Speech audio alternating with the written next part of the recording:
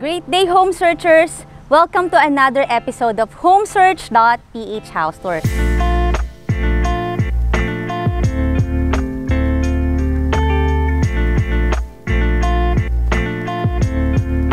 Nandito tayo ngayon sa Portofino subdivision in Las Pinas para explore itong massive Mediterranean mansion. Pero bago tayo mag-start, pakiclick muna ang like, subscribe, and notification bell ng ating channel na Home Search Philippines para updated ka sa mga videos ng magagandang bahay na pwede mong maging dream house. At para sa kumpletong listahan ng mga houses for sale or for rent, please visit our website at www.homesearch.ph. We handle many properties in Parañaque, Las Pinas, Muntinlupa, and nearby cities. And we have properties that will perfectly fit any budget. Kaya dito ka na mag-home search. My name is Eva. I'm your friendly licensed real estate broker, and please join me here on this mansion house tour. For those of you na hindi pa masyadong familiar sa Portofino subdivision, well, this subdivision is an upscale, posh, and high-class subdivision dito sa Las Pinas na malapit sa Danghari, at ang mga neighboring subdivision niya are all exclusive subdivision too. And the neighborhood are composed only of luxury houses. Kasi ang mga cut ng mga lots dito ay around 400 square meter to 800 square meters. At ang theme ng subdivision ay Mediterranean, Italian, and Spanish design houses. Before tayo mag-enter dito sa ating mansion, tingnan muna natin ang amenities ng subdivision na to. Tara!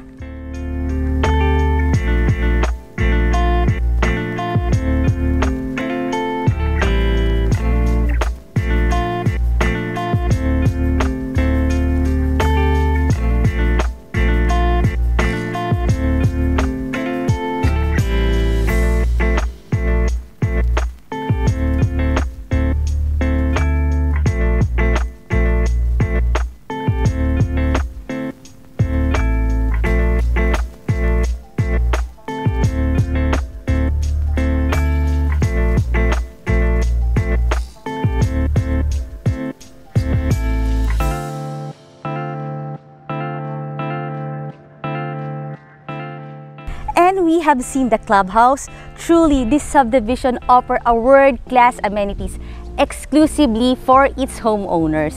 From the look outside, we can say that this house is a Mediterranean-inspired house, massive, at standing on a corner lot. Dito na tayo mag-start sa parking area. So this is fully covered. Ayan, meron siyang automatic gate. Tapos maluwag yung parking space natin. So, kasyang-kasya rito yung mga SUV ninyo, yung mga vans. And we have a door here. Let's check. Since medyo sloping yung terrain ng ating property, kaya nakapaglagay ang architect dito ng basement. So, this is the basement. This is a staircase leading to the living area. And we have a powder room here. Of course, we have our water closet and yung ating lavatory. Ngayon naman, punta tayo dito sa labas uli. Silipin natin siya. Kasi may isa pang door dito. Ito lang ang nakita kong storage area na may hallway. So, very spacious siya. Kasyang-kasya lahat ng mga Christmas decors natin, yung mga ni-store natin, mga Christmas tree. At, syempre, pwede nyo ilagay dito lahat ng inyong mga personal things na hindi nyo talaga ma-let go because of sentimental value. Very big storage room. Narating na natin dito. Punta tayo sa utility area. So we can see the staircase. This is going to the utility kitchen on the second floor or on the ground level. Meron tayo ditong bedroom. This is a driver's room. So decent yung size niya. Ito naman yung maids room. So mas malaki siya dun sa driver's room, and meron sila ditong shared bathroom. Tapos meron pa tayo itong storage under the stairs. At nakikita nyo itong area na to, meron silang sariling kitchen dito sa baba. So even the kitchen natin, maganda, may black granite. Meron tayong mga cabinets sa up and down. Tingnan natin yung papunta naman doon sa main entrance. Pasok tayo dito sa may service gate nila na malapit sa sa parking lot. So I noticed meron tayong cobblestones. At meron ditong balcony. Tingnan natin yan mamaya sa loob. So, we have our plants dito sa ating side, mga plant box natin. We're here at the corner of the house, papunta sa ating main entry. Now, we are heading to the main entrance, grand entrance. So, this is our foyer. Mataas ang kanyang ceiling at malawak. Ito yung mga tipong klase ng bahay na kung naglalakad ka on the street o nagda-drive ka, tapos makikita mo siya, para siyang head turner, mapapansin mo talaga na maganda yung bahay. At sasabihin mo at the back of your mind na, I have seen a beautiful house. By the way, meron tayong additional na 2 parking dun sa side na yon. So, we have total of 4 car garage. And dito na tayo sa ating door. This is solid Nara. Double swing door at meron tayong mga side lights. At tingnan natin, ano ba ang nasa loob ng isang mansyon? Wow! We have an enormous living area. Ang lawak! At meron tayong double height ceiling or cathedral ceiling na nasa mga 18 feet ang height. So, ang lawak niya. And also, ang ganda ng ating flooring. This is what we call mga ceramic glazed flooring na may pagka Pole marble design. Yan, ang ganda, ang lalaki. And we have here our bedroom dito sa ground floor. So, nakalock siya. Anyway, mamaya yung bedroom na yan is just the same sa mga bedroom upstairs. So, pag nakita natin yung bedroom upstairs, parang nakita na rin natin itong bedroom na to. Now, let's head toward the balcony. Ang luwag din! Ang ganda ng space na to. Pwede kang maglagay dito ng iyong mini gym or yung yoga place mo o kung ano mang pwede mong gawin. Pwede kang maglagay dito ng mga sofa para pwede mo ring reading area. So, we have a large balcony na malapit sa ating living area. Ito mga ganitong klaseng mga doors. These are all double pane glass doors. So, meron siyang insulation at syempre, heat barrier na rin. Tapos, soundproof na siya yung mga ganitong klaseng mga windows na yan. And, meron tayong mga cassette type na ceiling-mounted air conditioner. So, para siya dito sa area na to, yung ganyang klaseng air conditioner. And we have a door here leading to the kitchen. Siyempre, kailangan clear glass para paglalabas dito pag may dalang food. And dito naman yung ating way papunta sa dining area. And of course, we appreciate yung mga ganitong floor-mounted air conditioner. So dito sa ating buong living area, fully air-conditioned. Silipin natin itong ating dining area. And now, we are here at the dining area. So, enclosed yung dining area natin. So, define yung ating space because of this sliding door.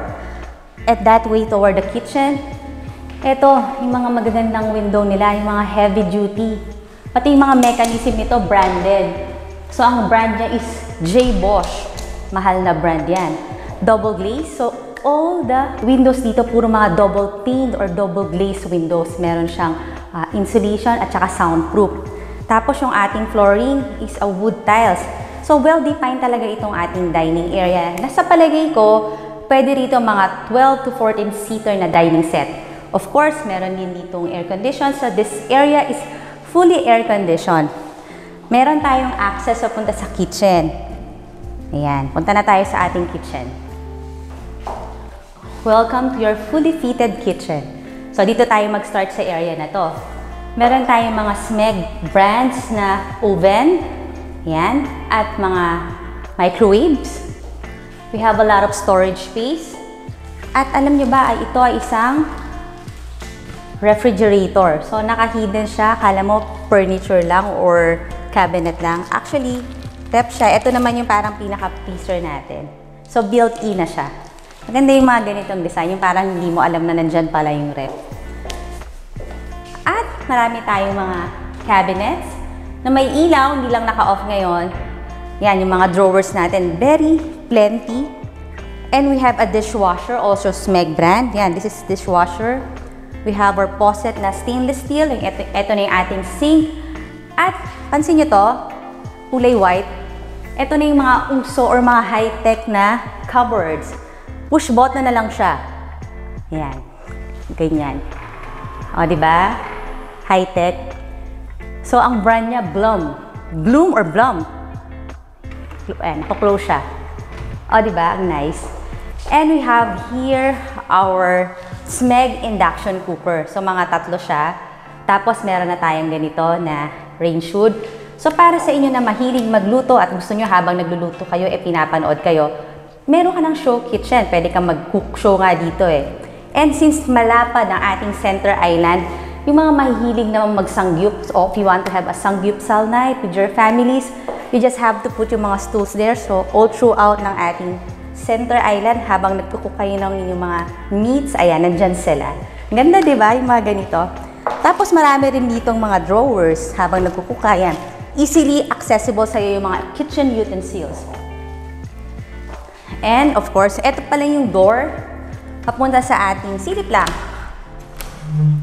Papunta sa ating side ng bahay because ito yung setback ng ating property. Ayan. Ito naman yung ating kitchen. This is our main kitchen or our show kitchen. We have another kitchen and that is your utility kitchen. Ayan, nandito tayo ngayon sa ating utility kitchen na stainless steel lahat. Meron tayong double sink, tapos stainless steel din yung mga cabinet. At meron ditong range hood, tapos meron tayong 5 burners na cook range.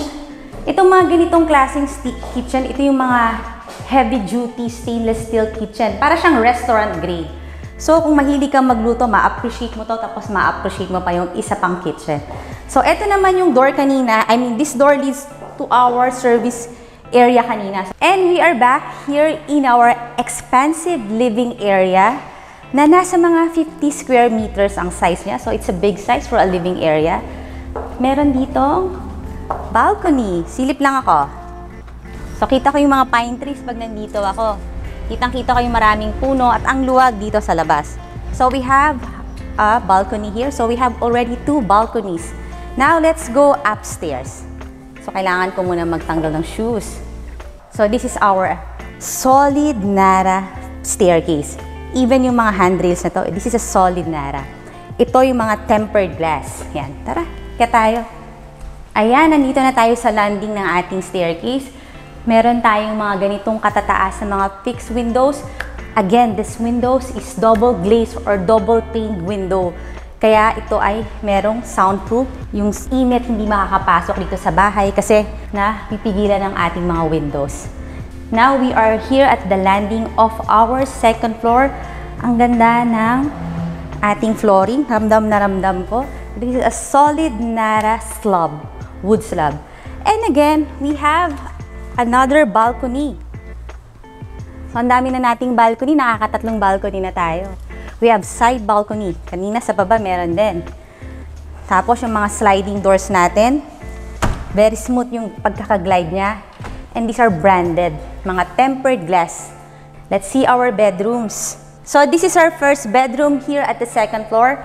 All throughout the second floor, ang ating flooring ay solid Nara.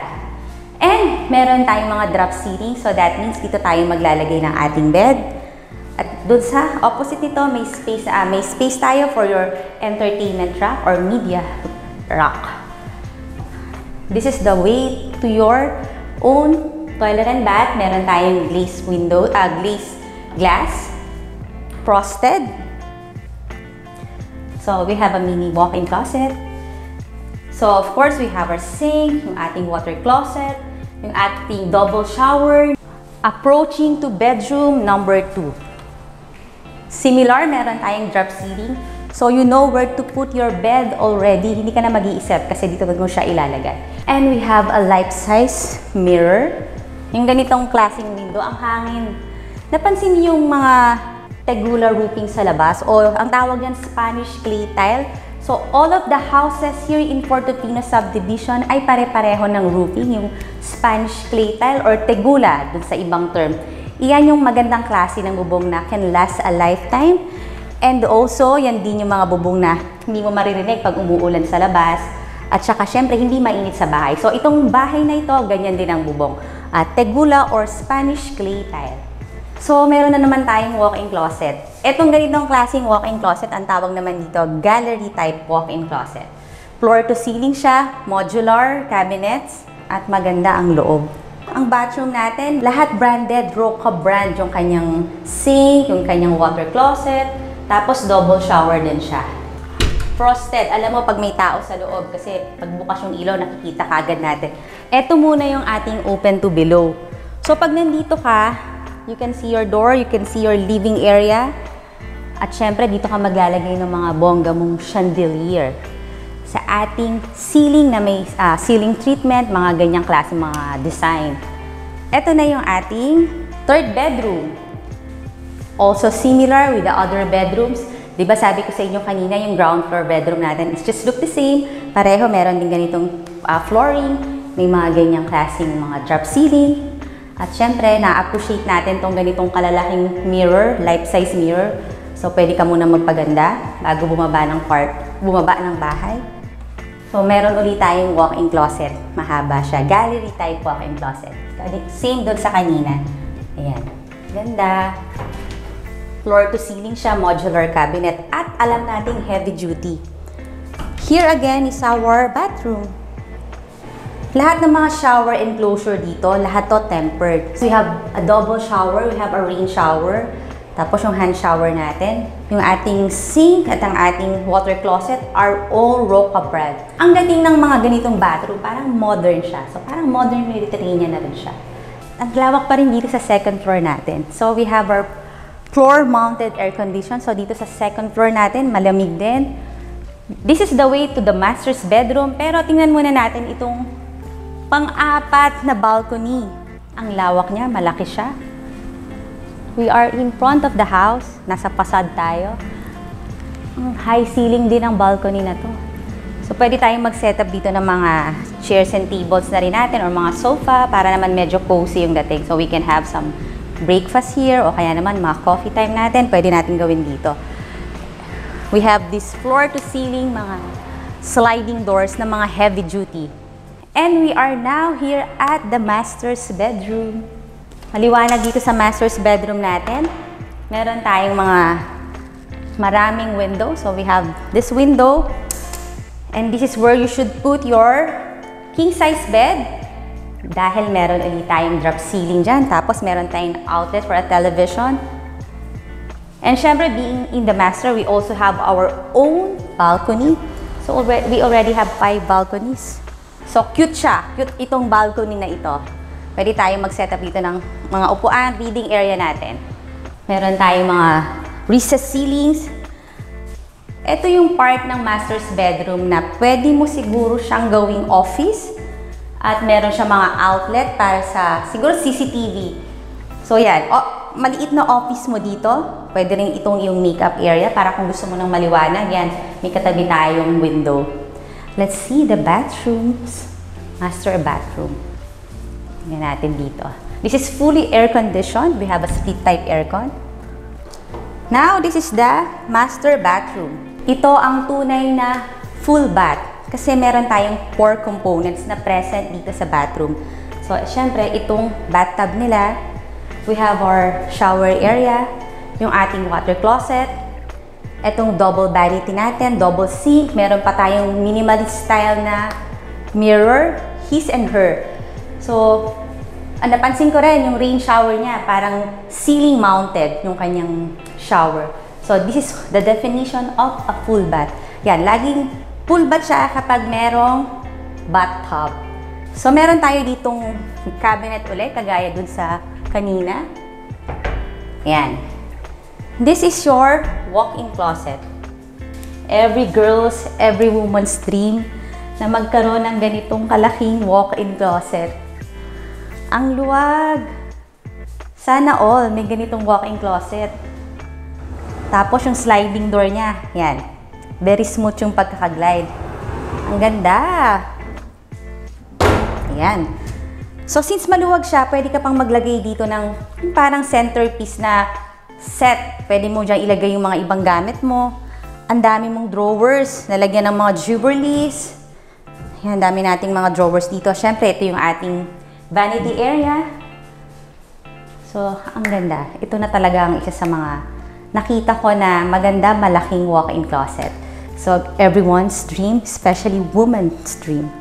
And we have seen this massive Mediterranean mansion in a corner lot with a lot area of 433 square meters and the floor area is 700 square meters. We have 5 bedrooms, all with ensuite bathroom and walk-in closet. We have maids room, we have driver's room with shared bathroom. We have 4-car garage, expandable to 6 cars. So for me, this house is an exquisite and lavish mansion, a dream home turned into a reality. And we are done with our mansion tour. Please share these videos to your friends or families na interested sa house na ito, or kung ikaw mismo gusto mong makita personally itong bahay, you just have to call me on the numbers on the description box below. And please leave a comment kung anong part ng bahay ang pinaka nagustuhan mo. At kung ikaw naman ay seller and you have a property to sell and you want us to list your property, you just have to email us at HOMESEARCH.PH@gmail.com. And for more videos like this, please don't forget to like and to subscribe to our channel, Home Search Philippines, where dream homes are found. Once again, I'm your host. I'm Eva, your licensed real estate broker. Maraming mong salamat sa panonood. Lagi po kayong mag-iingat. God bless us all, and I will see you again on our next house tour.